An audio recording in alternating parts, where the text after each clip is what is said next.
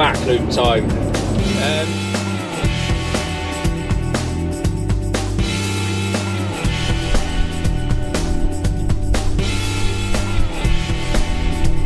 Good morning and welcome to the loop.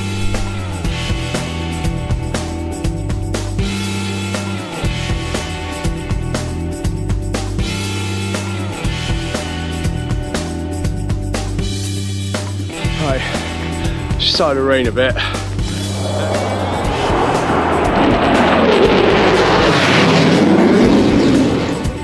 Right, that is Cadair Idris done, if I've pronounced that properly. 2,929 feet up.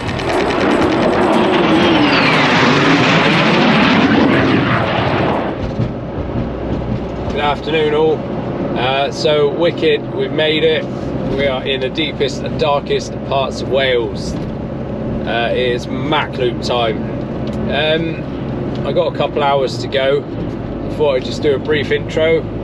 It's Monday, it's Bank Holiday Monday, so get the travelling out of the way, get to the campsite, we get set up. Got a little plan for tonight, but late this afternoon if I get time. But other than that, I'll put the link to the campsite in the bottom of this video, as long as I'm happy with it. You know, the website's fantastic. The lady who's sorted out my booking, my rebooking, essentially, because of why we didn't go the first time, she's been amazing, so I cannot see why this place won't be spot on. Tuesday, Wednesday, Thursday in the loop. The weather's looking good, but this is Wales. It's, you know, it's in the hillier district. Anything can change, so I've got backup plans. Perhaps I'll talk you through those tonight, because it's not as if there's not much to see in Wales, is there? There's an abundance of places to go. You're gonna have to excuse me during this video. I've got the worst chest you could ever have asked for. I was really bad Saturday and Sunday. Probably touch and go again whether I was going to go, but you know, gotta get on with it. There is nothing stopping this trip. So yeah, like I said, a couple hours to go, and I'll give you an update in a bit. Cheers. We have arrived and we're doing all right. It's lightly spitting. It was going to be shite today no matter what. The weather was crap today, so get over it. The rest of the week's looking good. I'm going to set my little pitch up. I haven't got much. I've only got the van and a Coleman shelter just to keep all my stuff in, so I don't have to carry it around really. I'll let you know what it's like in a bit. Right, so we're all set up. It's taken me quite a while. I felt incredibly sick earlier, but I think I was just dehydrated. So we're all good. I've had tea and I have a shower, and I'm going to get some rest, man. I'm not shattered, but I just want to be up early. This place is beautiful. I had a little walk around the campsite earlier.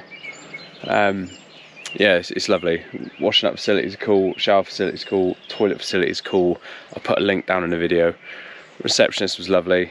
Yeah, all set up, good to go. Gonna get my stuff sorted for tomorrow. Quick shower and then I'm done. Might do a bit of a video in a minute, but other than that, I'll see you in the morning.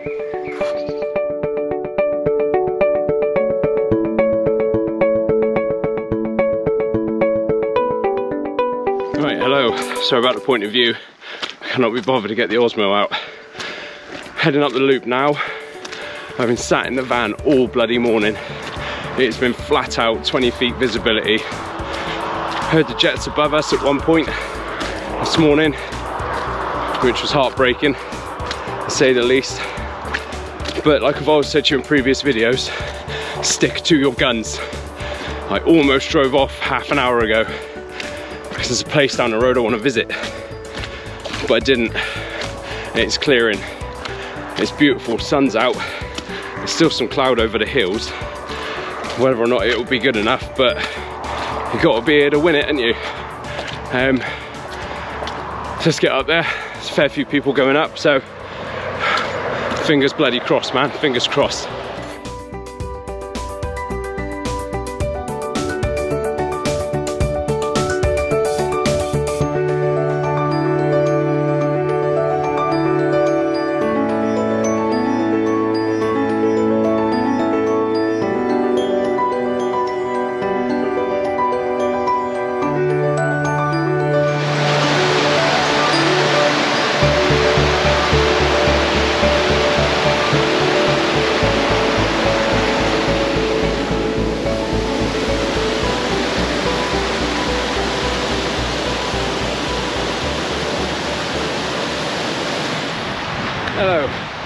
Right, half a mile done, 900 feet of elevation already.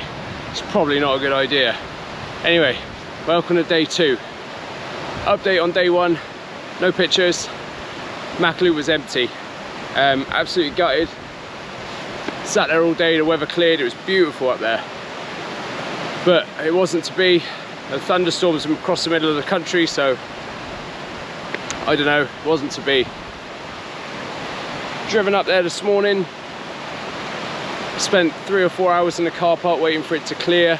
So the Met Office was saying it's still this low cloud. There's another band of rain coming in this afternoon.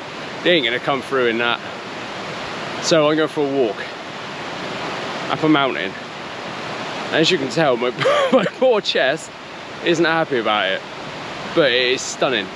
I'll turn you around a minute. You're on the GoPro on top of the camera, so you have to excuse me. Look at that, man. That's beautiful. I could have gone that way and up and around up there. We're not, we're going this way and up. So like I said, bear with, and let's go get wet again. Right, just started to rain a bit. We should have a little bit of appreciation. Where is it? This wall up here. Who built that? That's unreal. I've done a couple of photos down there of a waterfall on the way up. Nothing special, just a quick composition. About F11 half a second. ISO 50. I did 2, I think. So if you see 2 photos in a minute, you know they worked out. Here they are.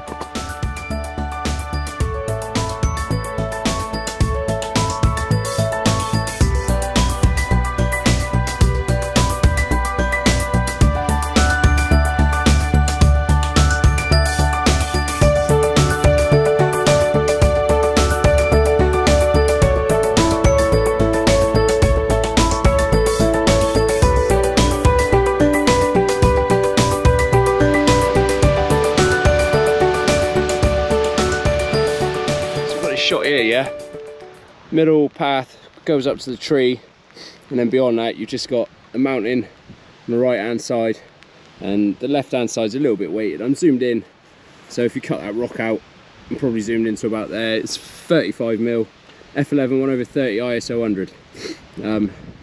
It's just a nice shot. You got the path leading up to the tree, and then beyond that it's just rain and cloud. So quite like it, adds to the mood.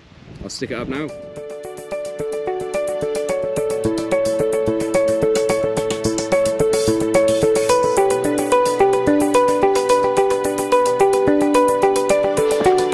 So I've just done a shot up here, let me show you. It's stunning, right? It's beautiful up here.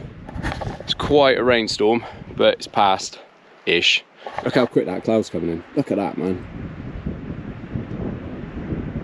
It's beautiful.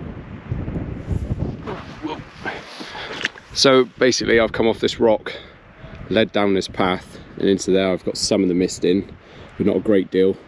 I've concentrated on this in the centre, which leads you off to the right, left, sorry, fucking hell.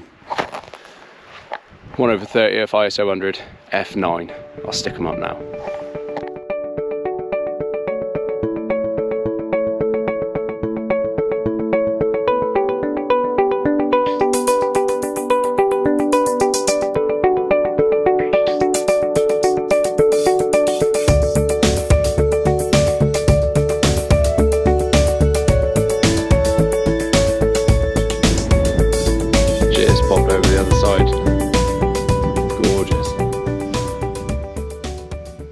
Right, that is Cadair Idris done, if I've pronounced that properly. 2,929 feet up. That was a rock hard climb. That was strenuous. Heading back down now, 2 miles to go. There is no photographic opportunities up here whatsoever. It is complete whiteout. I've just had a rest in the hut, had a drink, something to eat. It's 4 o'clock. You know, I got no fear of light going because sunset's late, but I don't want to be stuck up here all night. I'm soaked through to the bone. That fine misty rain coming through all the time. I've hit the summit. So I've started on this wall. I was showing you on the GoPro, so it's going to be a little bit different now because the GoPro said it's got no battery left, even though it says 50%. Don't buy a GoPro. Sound advice from me there. Get an Osmo. Shot starts here, runs through, the wall runs all the way up. It disappears for a little bit and then it comes back out by this tree. It's a beautiful, beautiful tree. And the wall is such a leading line with the wall. It's cool as. I really love it. So I've done this two ways. First shot I've set up 1/30th of a second, f13 ISO 80. Good enough histogram. Middle of the wall starts running in the shot, and remember what I said about the crosses on the back? So I've got a bit of interest here, and then your eye lead up to the tree, which is up there. I've made a focal point in the tree. I've focused on that, which is almost a stop before infinity, because then it's just cloud. It would be nice if the cloud was a little bit higher, just showing off the mountains behind it, but it is what it is. But what I've also done, let me just go into my shots. Done another shot. I've twizzled it right back to f4. Still kept the focus point as the tree. All the rocks in the foreground are blurred, and then the blur runs in to the sharpness of the rocks, and then you've got the same shot predominantly. I really like it.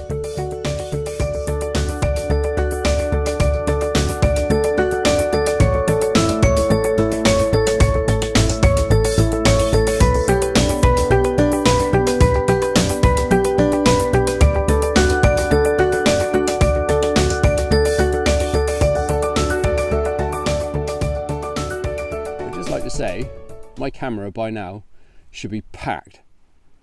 But it's not. I've done 20 shots. 20 photos, man. 20 photos. What a walk today. So I peaked at, I'm not going to pronounce this right, I'm sorry if I got any Welsh subscribers, Cadair Idris. Cadair Idris. 2,928 feet. That is the hardest single walk I have done for a long time. I wouldn't even say it's a proper path. Very enjoyable. It's a real shame about the cloud and the mist, real shame, but nonetheless that's got me out of the boredom of waiting in the loop. Nothing was ever going to happen today. Still got the cloud rolling through now. I expect the RAF and United States Air Force are all at home having tea and cakes. But I've had a hell of a walk. I think it's going to be about 6 miles by the time I get back, with 3,000 feet of climbing. And do you know what, coming back down I think it's harder on your legs sometimes. I'm enjoying doing this shot because it's just got me to stop. Admittedly, just taking some of my own advice and not taking the big lens. That's a couple of kilos I didn't need to carry, but there you go, never mind. And start heading back down, and I've got a lake over there. Hold on, I'm sure if you can see it. There's another lake over there. I'm hoping there'll be a composition further down. There's sort of one here, but I'm not really keen on it yet, so we'll go for that. Day 3 tomorrow is not looking good again. I have picked the wrong week. Just depends if the fog burns off in the morning. There's not a lot of rain, it just depends if the fog burns off. Gonna stay late Friday. And hopefully Friday's looking lovely, so hopefully we'll get some real good, hopefully if they come low level we'll get some good shots. It's lucky I've just done that shot that I just showed you, because it's gone now. The clouds covered it. It's beautiful up here. It's absolutely beautiful. If you ever get the opportunity, do it. Just do it.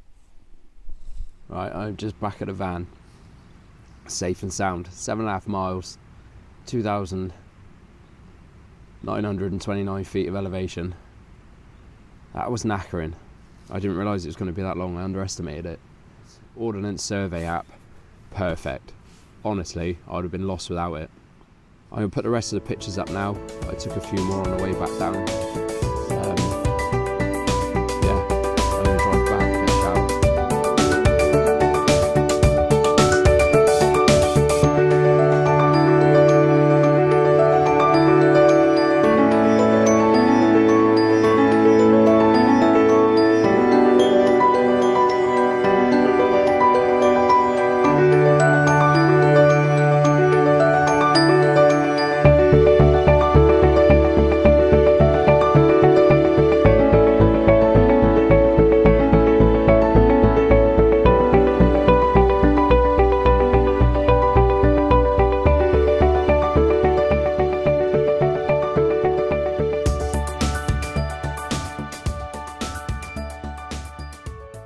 Morning and welcome to day 3.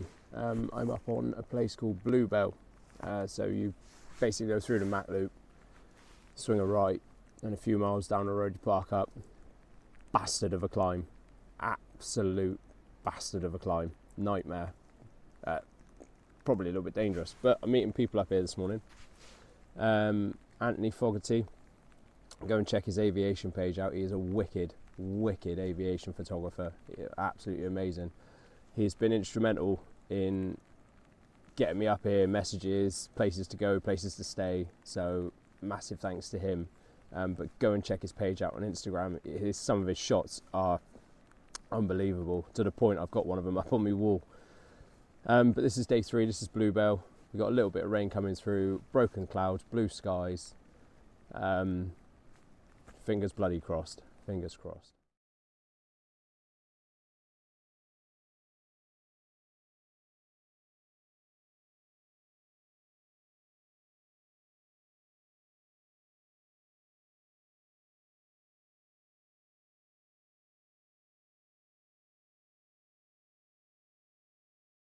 Hey everyone, success, persistence pays off. Soon to be retired Royal Air Force Hercules. It's just come through, low level.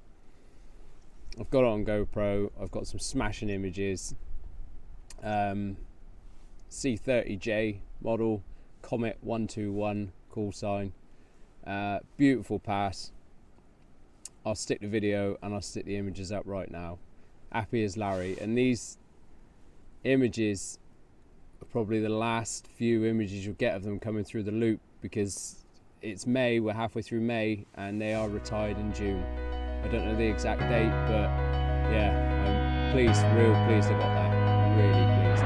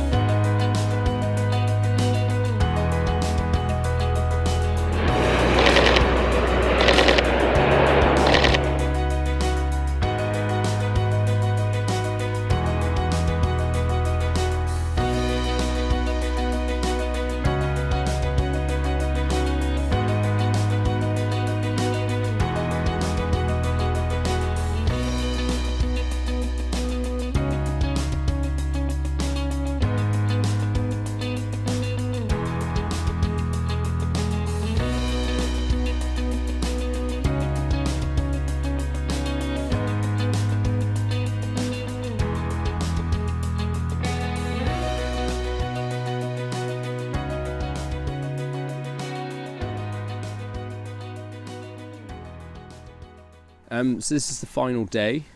It's Friday. Most RAF, USAF, they're all packed up and tea and cakes for lunch. So I am sat up here for a few hours, fingers crossed, sun shining, cloud is clearing. I've missed my family, of course I have. But I've had a good week. I'm so glad I did that walk. I still can't see the summit because there's still a bit of cloud on top of it. Excellent Hercules yesterday through Bluebell and Hill 15, which again is not for the faint-hearted. That is the single most hardest climb I have ever done. That's kind of hands and feet crawling.